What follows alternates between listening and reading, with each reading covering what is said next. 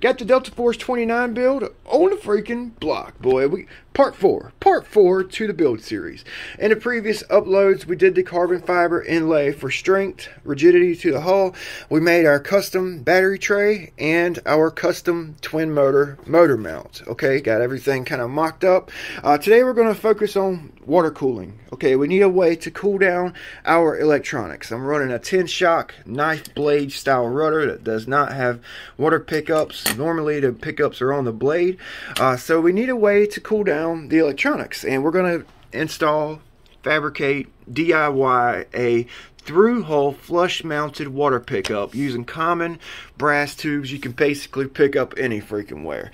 We'll also be drilling the through holes for our stingers, so we know where the stuffing tube's going to come through the hull, so we'll have a good placement for the water pickup. So stick around, you guys. Big B with Ironclad RC.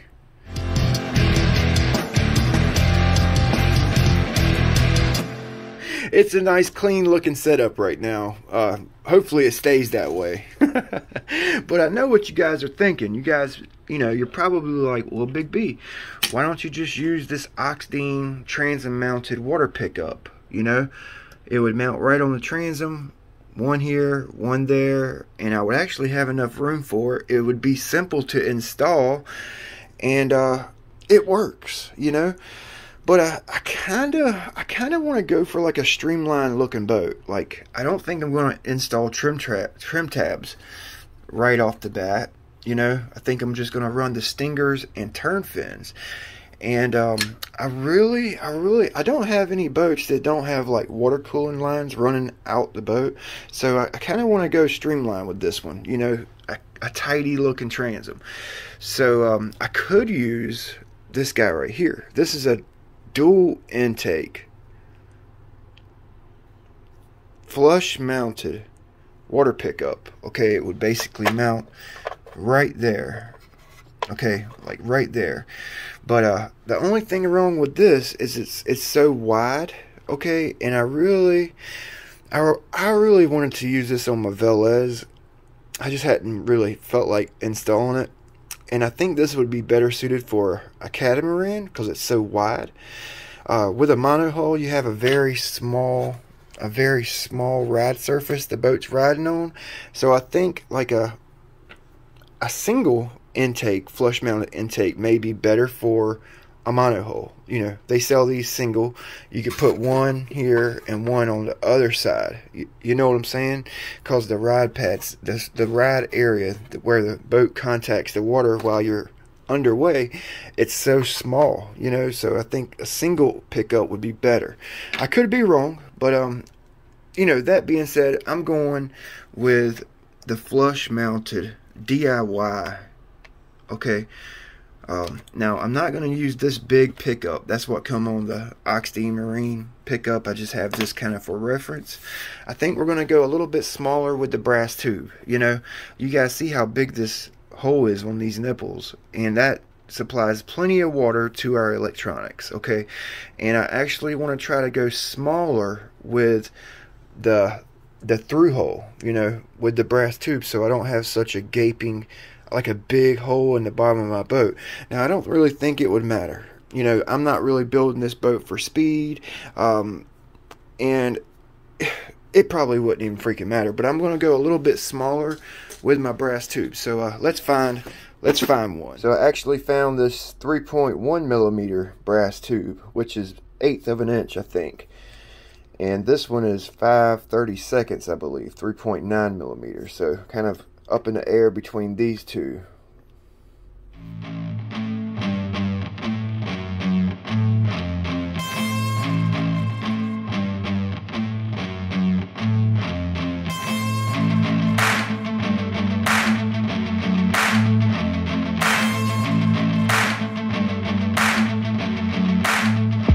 Actually use this indexed drill bit hole card here to find the correct drill bit size for my water pickups.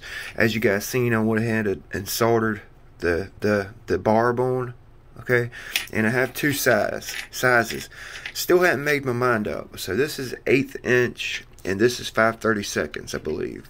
Okay, so basically 3.2 millimeters, 3.8. But on the intake, this flush mounted intake, the hole size is basically 5/32. You guys see that? And I really don't want a big footprint on the bottom of my boat, like a big hole, like a big gaping hole footprint on the bottom. So you know, I've got these made up. You know, like I said, I soldered the ends on so our cooling line stays on. But I think I'm going to go with this 1/8 3.1 3.2 millimeter. Okay, it's just a small, little bit smaller footprint, less, like a smaller hole in the bottom of the boat basically. And the hole is actually bigger than the nipple hole. Okay, so we should pick up plenty of water, you know. And you guys are probably like, well, Big B, what? Use the big one. Use the big one. You know, use the big one. You're going to get more flow. But you get just as much, if not more flow, with a small intake hole. Okay. And guys are going to argue with me, I know. But, you know, I don't really care. I've drilled out my holes on rudders and lost flow. Okay. The pickup. Now, drilling out I drilled this hole out first, and I picked up flow, pretty sure. And then I drilled out the intake hole, lost flow. Hence the reason why I welded this area right here on the pickup itself, trying to make a little cup to pick up more water. But that messed up my high speed. It caused the boat to want to chine walk real bad and do all kind of odd things at speed. So I'm taking all that I've learned into consideration making my through hole. You know, if I put a big gaping hole in my ride surface, the boat only rides it really only rides, you know, maybe like from here, okay, like right there, okay, where my fingers start, that's our ride surface, and it kind of gets larger as it goes back. Okay, that little V right there is where the boat, that wetted surface. Okay, and I'm thinking I want to mount, well, I really want to mount my pickups. I really want to mount them right here toward the back, but I'm thinking I may have to mount them right there. So really the reason I made my servo mount the way I did is to conserve on space inside the boat.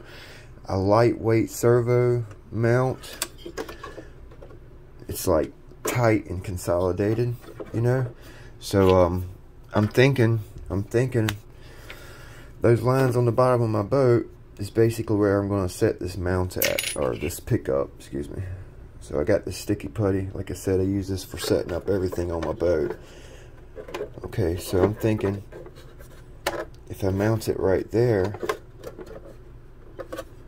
okay, that's going to be out the way of my servo linkage, my steering linkage, okay. And I got that bend so it kind of wraps around my stuffing tube so that the cooling line kind of goes out of the way. Okay, this is going to give me a nice clean looking transom without a bunch of cooling lines everywhere, you know. The inside of my transom is going to be real busy. And this is really like my second day of messing with this stuff. I hadn't turned the camera on throughout because I've been planning, you know, plan, set up, and then you execute. Okay, so with these water pickups, we need to make sure that they're in line with the keel. Pretty sure, you know, make sure they're in line with the keel. You don't want to have them like cocked at an angle. And I'm thinking like the lower the angle, the better. But if you go real low with the angle, it's going to make the hole in the bottom of the boat larger, elongated. Okay, so I'll show you. I drilled out the 8th hole here. Okay, and I drilled out the 5/32 hole. Pretty sure it's 5/32. If it's not, I'll put it up in the corner on the screen here. Okay, so you guys can see how big a difference that is. Okay, 5/32 is on the right, the 1/8 is on the left. Okay, see how much of a difference it is? Granted, I'm just holding it in place. We're gonna be epoxying it in, but you see the difference in size, the footprint. Okay, so I think I'm gonna go with the smaller one. Okay, and I'm gonna try to angle it about that angle right there. Okay, if I go lower, that's gonna make the hole in the bottom of the boat longer. You feel me? And I'm really like tempted. I'm really scared to do it because I've seen boats. There's a couple ready to run boats that have through hole pickups, and they bounce a lot. And I think it's because they use a big line for their through hole. You know. I'll mark all that out. I'll start the video back once I start it again.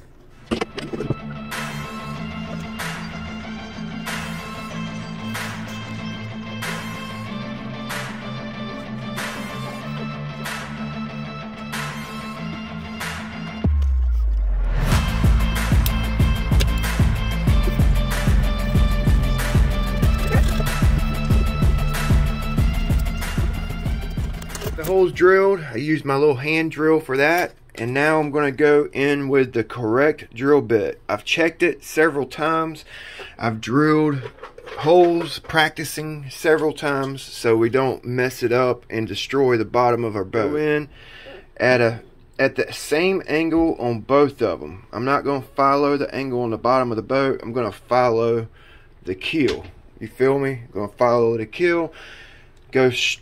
Go straight in, keep it running, and slowly follow the keel till we get the right angle. Okay, make sure your drill chuck, make sure this part doesn't hit the bottom of the boat when you're going down. You feel?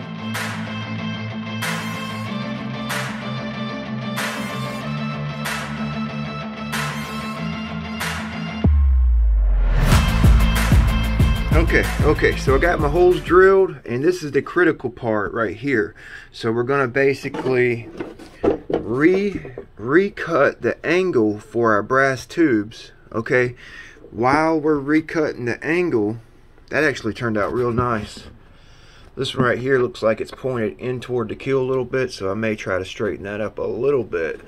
But it actually turned out pretty good, and we're gonna actually cut the angle so that our bend goes over the stuffing tube. You know what I mean? And bend the tube as we're doing it type deal. Alright. Okay, so I got this thing epoxied in here, and if I move the boat, it's gonna move, and I've got it perfect. Okay, so basically just got epoxy on there with a little bit of carbon fiber just to speed up the cure process, and this hammer is on top just to keep the forward part of this tube tucked into the boat. Alright, so I finished up the water pickups. Okay, I'm gonna take everything out and show you what it looks like without the servo in, but I wanted to give you guys an idea of what it'll look like when it's all finished up. Now, I did drill the holes for my stuffing tubes, and I didn't have the freaking camera rolling. I'm a re-re, so I apologize for that. But I got my stingers mounted up low on the transom. Both of them are the same height. It took a lot of time to do that, and it took even more time to freaking install these water pickups in the boat, man. Jeez. So I used 24-hour epoxy basically, and I let it sit up for about an hour before I started working with it. And you know, it took me a couple hours to get this one in, a couple hours to get that one in, and get them set into the boat correctly. Okay, I got them set in the boat perfect. This one right here, it looks like it's not perfect, but it actually is. I had some gel coat chip off whenever I was drilling the hole out, but other than that, I think they come out real good. Really no raised areas, you know. I'm just going to wet sand it, clean it up a little bit.